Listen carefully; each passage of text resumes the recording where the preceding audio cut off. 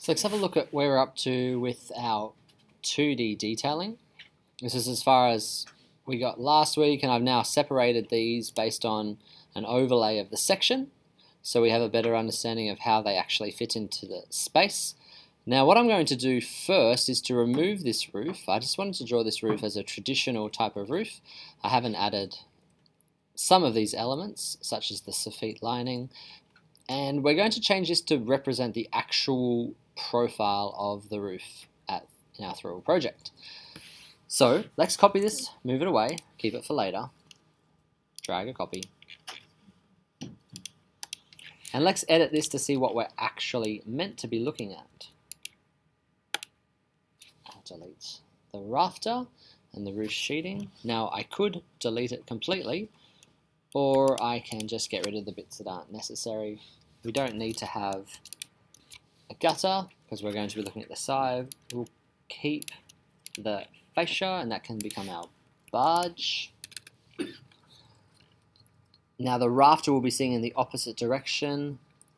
The insulation will be seen in the opposite direction, as we will be the roof batten. So we're sort of going to be flipping the relationship of these in a way. So we can take some of this information.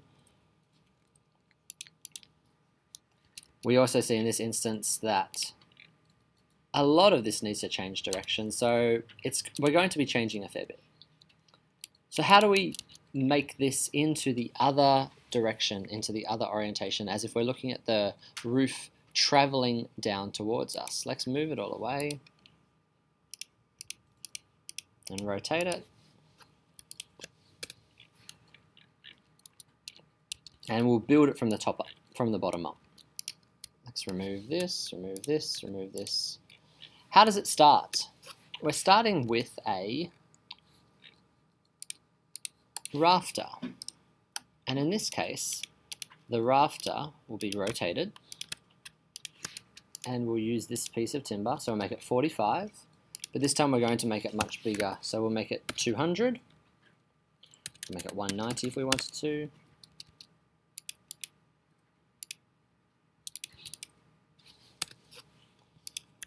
And I can stretch these both together if I use the stretch tool,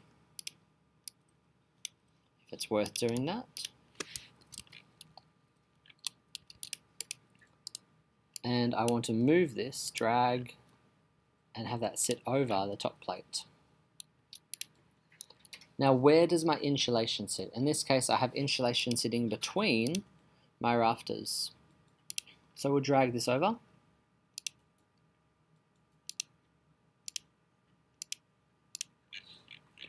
And we'll stretch it up so it's the height of the rafter.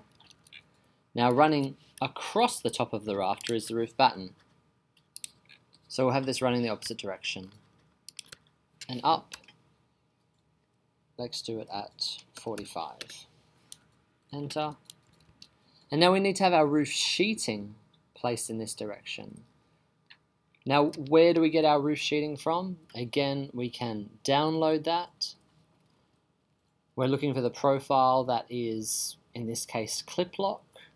Custom orb is too low pitch, so we can't use custom orb. We can't use roof tile because it's too low pitch. Now there's other options. We could use something like long line. There's different roof sheeting materials, so we have to find the appropriate one. So we'll stop now and we'll find the appropriate reference information as a PDF or a DWG, and we'll drag it in so we can trace reference it and use it rather than needing to draw it or guess it ourselves.